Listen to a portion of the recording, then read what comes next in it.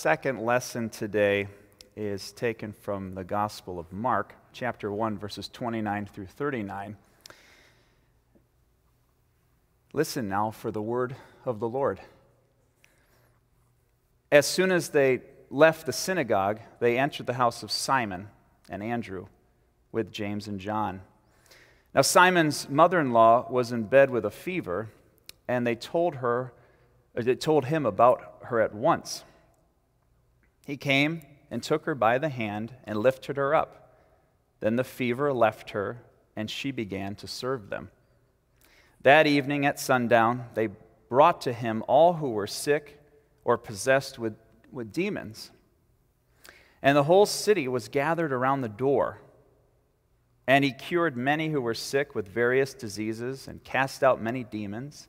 And he would not permit the demons to speak because they knew him. In the morning, while it was still very dark, he got up and went out to a deserted place, and there he prayed. And Simon and his companions hunted for him.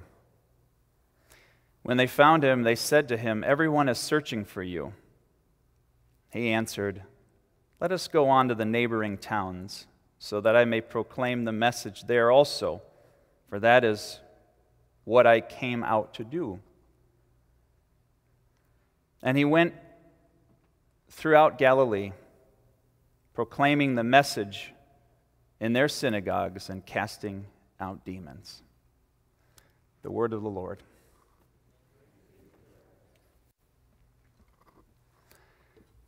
Thomas Merton was a spiritual writer from many years ago, and he used to always say that a person is known better by his questions than by his answers.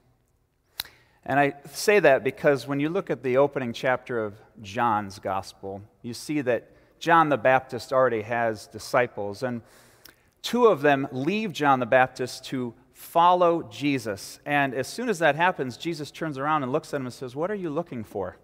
You know the scene. He doesn't go into questions about all of their wrongdoings or their sins. His tone is not hostile. It's not accusatory. No, he asks them what they really want. He calls out their deepest desires, the very best within them. And they say, "Well, where are you staying?" And Jesus says, "Come and see." And in that moment, Jesus invites them into a relationship with him. And that's the Christian walk. It's all about waiting for that invitation. It's all about that connection. It's all about hearing the invitation to come into a relationship with God the Father through our Lord Jesus Christ.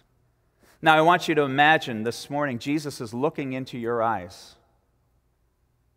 He's looking at you, or he's placed his hand on your shoulder, and you hear the words, "What are you looking for? What do you want? What is it that you truly desire? Would you even know where to begin looking?" There's a woman, she comes home late into the evening, and she notices her neighbor is on her side of the driveway, frenetically looking for something. And so she says, "Hey, what's going on?" Neighbor says, "I lost my keys." So she says, "Oh, I'll help you look. Did you lose them in this area?" He said, No. I lost them on my side of the driveway." And she said, "Well, why are you looking for them over here?" And he said, "Because you have better lights."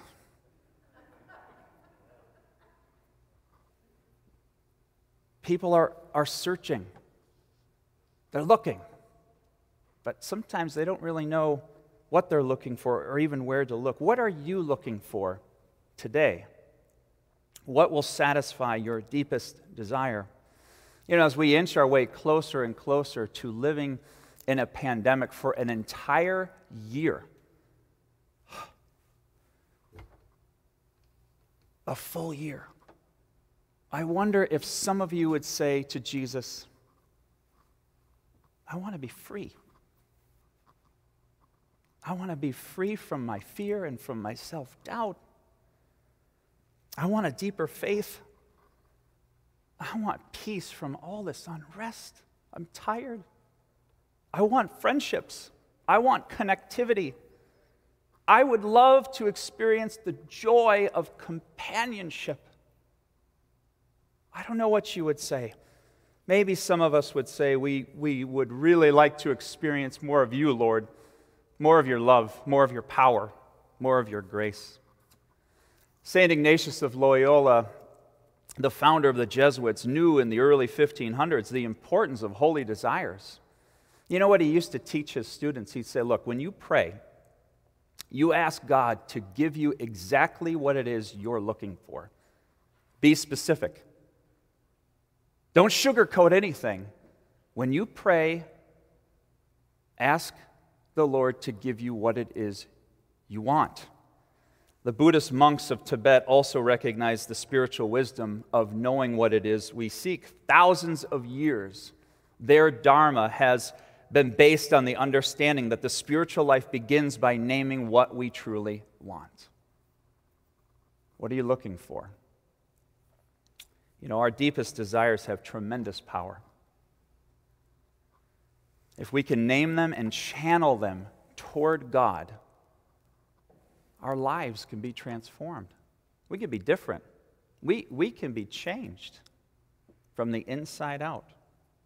Maybe even become friends of God. In today's gospel lesson, there are 3 separate stories. Did you catch that? There's the story of Simon Peter's mother-in-law. There's the story of the whole town gathered outside of the door of the house. And then there's the story of Jesus going off to be alone and to pray. And check this out. All 3 stories are connected by the same idea of searching. Searching for purpose, searching for rhythm, searching for wholeness.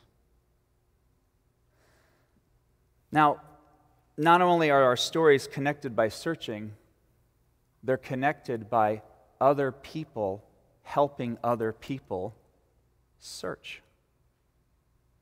This is beautiful.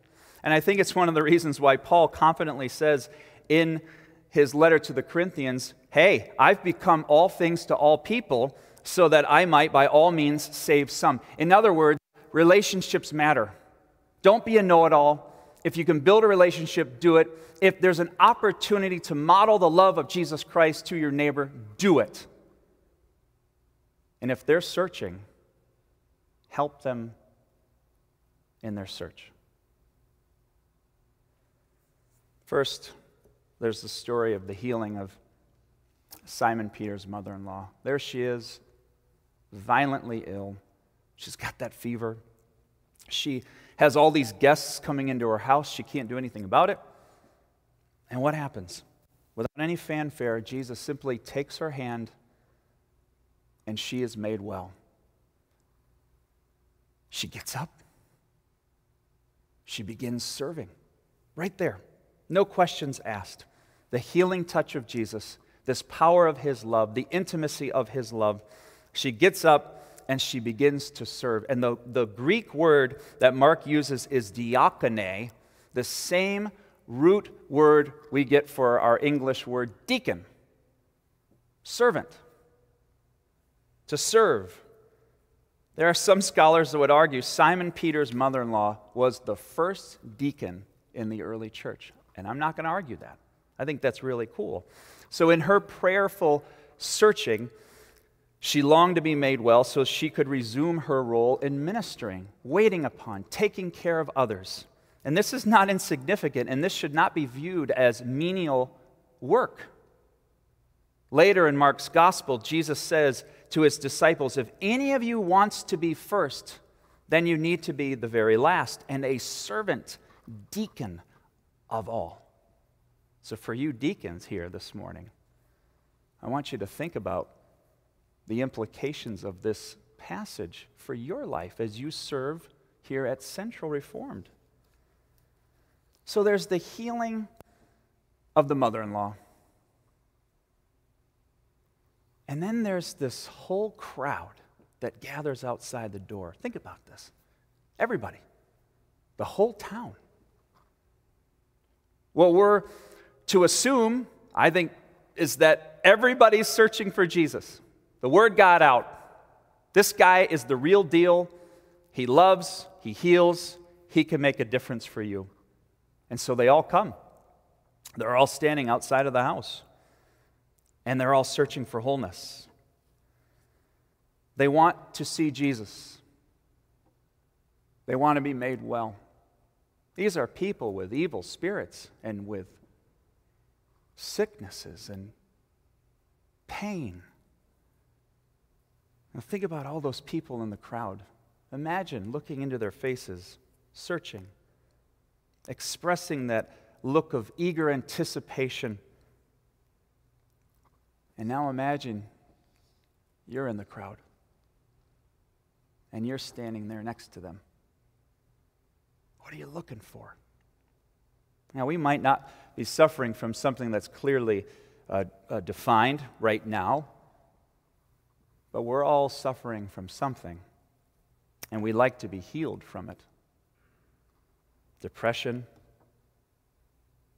crippling self-doubt, broken relationships, addictions, menacing old feelings hidden just below the surface of our consciousness. There are as many forms of brokenness as there are people searching for Jesus. So there's the healing of the mother-in-law, there's the crowd standing outside of the door, and then there's the story about Jesus being alone and going off to pray.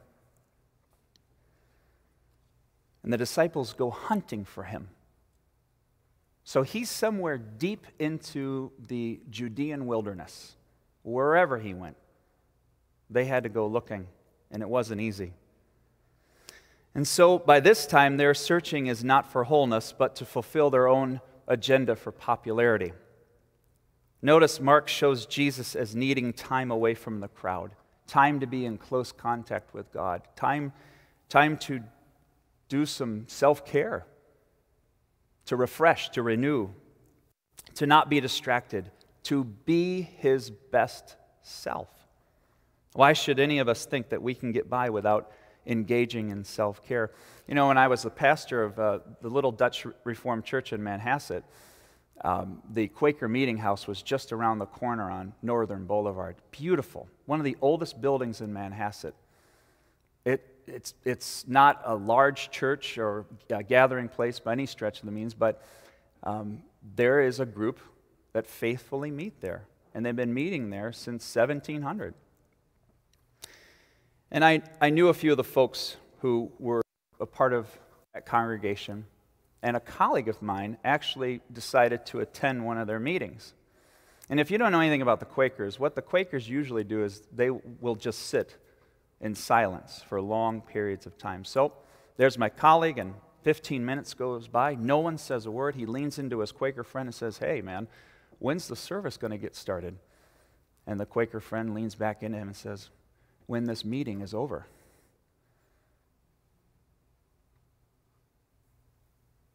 The point is, we have to take time to be with God. We need to make room for silence so we can hear the voice of God, so we can experience wholeness and be our best selves. One of the things that I always like to knock about the Reformed Church is we talk a lot. Larry will testify to this. In our services, we tend to talk a lot, and that silence makes us really uncomfortable. And I don't know why that is, but it does. Maybe because we're not sure what's going to happen if we're really listening. So while the disciples want to keep the momentum of popularity going, Jesus refused to be boxed in, to be easy to find. And he tells them, look, my purpose is more than just wonder-working power here. We need to go to the neighboring towns. We need to bring good news to them. We need to bring encouragement, discipleship, preaching, teaching, and we need to empower others to be their best selves. So that's it. Simon's mother-in-law, the crowd gathered outside the door, and Jesus going off to be alone to pray. 3 stories. They're all connected to searching. They're all connected to people, real people, who were looking for purpose, rhythm, and wholeness. And I don't know where you're at today. I don't know if you can put your finger on what it is exactly you are looking for. If you had binoculars, would you find it? I knock the Reformed Church for talking a lot, but one of the best things about our faith is that it's not so much that in our searching we find, but that in our searching, God finds us. And in those difficult moments, we realize, oh, that's right, there he is. There's Jesus. He's out in that lonely place. He's out in the crowd. He's in the house, or he's in that place where we least expect him to be, and we see him, and he sees us, and he says, I know you.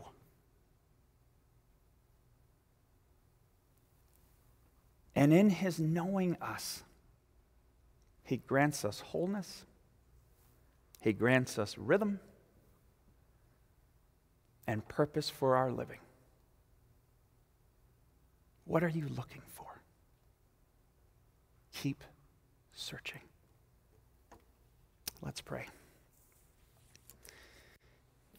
Mighty God, thank you for this moment that we have together as brothers and sisters in Christ. Grant that the words we have heard this day may, through your grace, be so grafted within our hearts that they may bring forth in us the fruits of your Spirit, to the honor and praise of your glorious name, through Jesus Christ our Lord, and all God's people say, Amen.